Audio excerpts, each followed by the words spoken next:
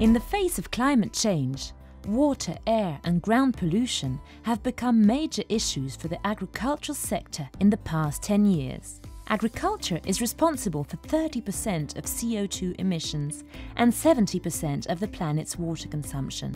As the demand for food continues to grow, the challenge for modern greenhouses lies in supplying consumers with fresh and healthy products while reducing the environmental impact.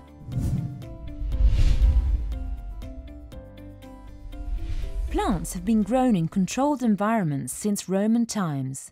Greenhouses concentrate the sun's heat in a closed environment, thus protecting the plants from the cold. During the day, the sun warms the ground. At night, the accumulated energy is restored through infrared radiation. Today, thermal films enable growers to keep infrared radiation inside the greenhouse for energy savings of up to 10%. Developed in 1978 by Pierre Richel, double-inflated film is a highly cost-effective invention.